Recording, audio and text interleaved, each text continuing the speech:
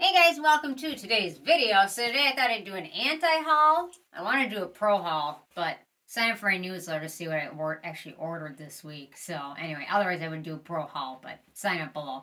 Okay, so today there's some new skincare products I'm not going to buy, and I'm going to talk about some of them and why I'm not buying them. And I did find some goodies that I actually did want to buy in them, which has been kind of unusual. So first up, I'm going to start with the new Laneige Lip Glowy Balm in Candy Cane. And it has fragrance in there, and I have a feeling candy cane. What do candy canes taste like? Peppermint. Peppermint, generally not so great for your skin. As my dad has found out, his lip balm that I was using before the ones I gave him had a lot of peppermint oil or menthol in them. And yeah, he started to get irritated, and his skin around his mouth, he started to get irritated. So I was happy to hand him over some nice lip balms. Okay, next up, the Herbivore brand, which I already hate, has a 2% salicylic acid serum, which is near the bottom of the ingredient list, full of a ton of fragrance ingredients. And honestly, I don't trust this brand to have a properly pH'd exfoliant. Salicylic acid is not as touchy as like AHAs or glycolic acid, but salicylic acid, in my experience using it, still works better at a pH of below 4. This brand, I don't like them anyway because they lied about their products and what was in them. But in this one, this is full of all kinds of fragrance ingredients, linalool, titanium dioxide is in there, jasmine flower extract, just all this other stuff that you just don't need. And I'm not a big fan of titanium oxide in nighttime serums or things like that. A lot of those ingredients like tin or mica, they irritate my skin. So anyway. Okay, next up, Sephora's got a cryo cooling mask, which at $4 seems like it might be a bargain, but think twice because when you think of cooling, what do you think of? You think of tingling sensation, and what is that? That's actually just irritation. Your skin should never burn or tingle or feel that cooling feeling. It's not great for your skin. And let me see what was in this one ingredient-wise. Fragrance, menthol lactate, yeah, so not good stuff. Really, the only real beneficial ingredients really in here is cucumber and caffeine, which you can probably find in a gazillion other products that aren't going to irritate your skin, especially your eye area. Okay, next up, Cetaphil came out with a ceramide serum. It actually released a couple new products since the last time I was at Ulta.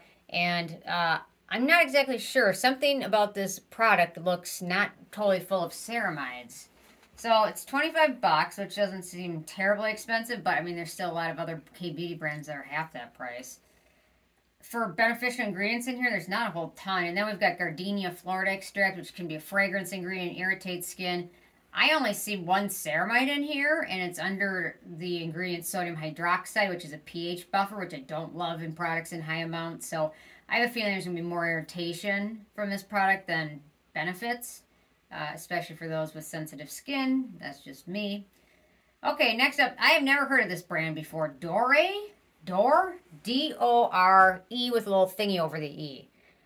This is supposed to be like a face scrubber type thing, and this one looks like it would be very harsh on your skin. It's got these little silicone things that stick out, and you're supposed to scrub it over your face.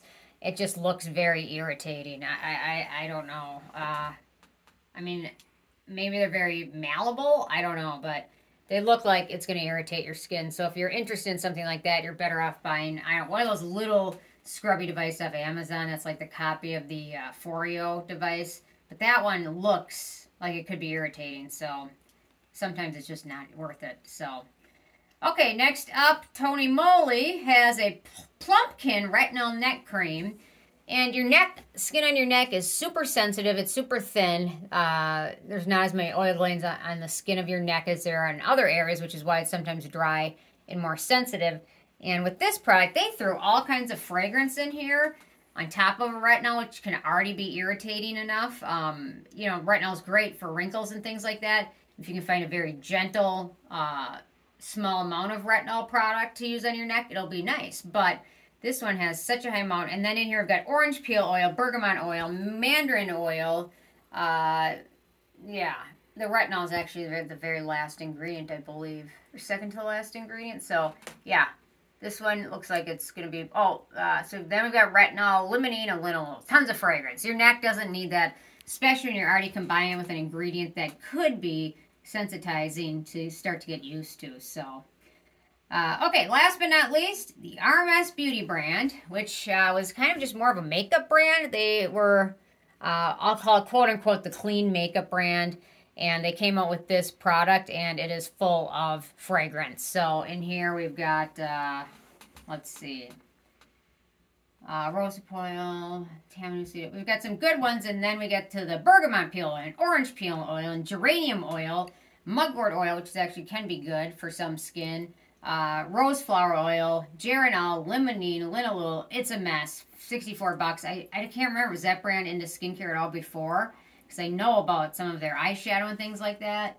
But anyway, I guess if they're trying to break into skincare, they're not going to have me as a customer, I can tell you that. So anyway, so those are my anti-hauls for the week. Curious and hearing from you guys what you're buying or not buying. Either one. I love to hear about both. So leave them below, and I will see you guys more tomorrow. Thanks so much. Bye, guys.